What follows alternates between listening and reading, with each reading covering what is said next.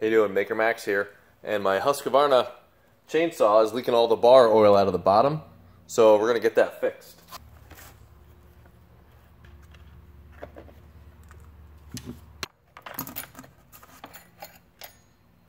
Alright, I'm going to show you an easy way to get the clutch off of this, so we're going to clamp it in a vise. Okay, once you get it clamped in the vise, you need to take a piece of string, and you want to load it in here, so you got to rotate this to top dead center on the bottom, so top dead bottom. There we go. So you're going to take a piece of string, make it a loop, and you're going to fish in about 5 or 6 inches.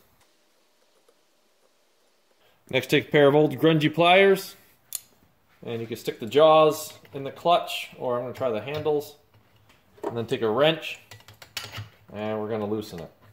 We're going to turn it till it catches. Right there.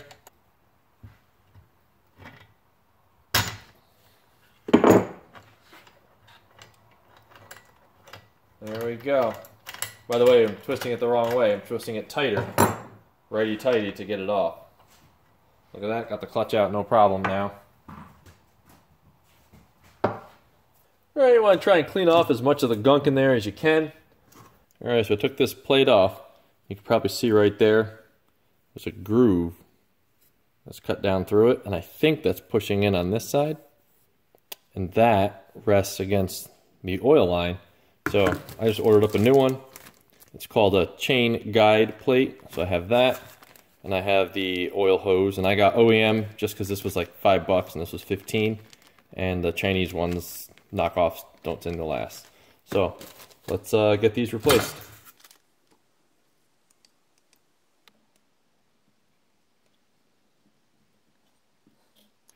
Put my oiler back in. Doesn't really matter which way it goes, it has a hole on both sides.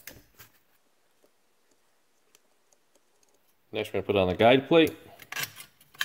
That gets held in place with one screw. If you notice, when you push down, this is sticking up right here. That's good. That means it's going to push down on your oil line. This is our gear to drive the oil pump. Make sure that goes down and give it a little spin until it sits flush. Put that right on the bearing. Chain drive.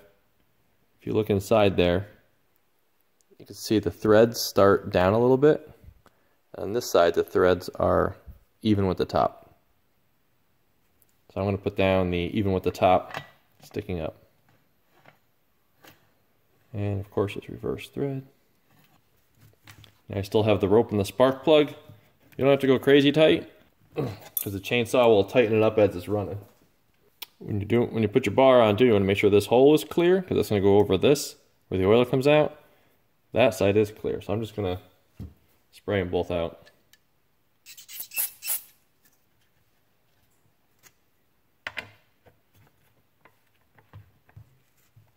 And you want to adjust your chain so you can pull up on it and it doesn't pop out of the top.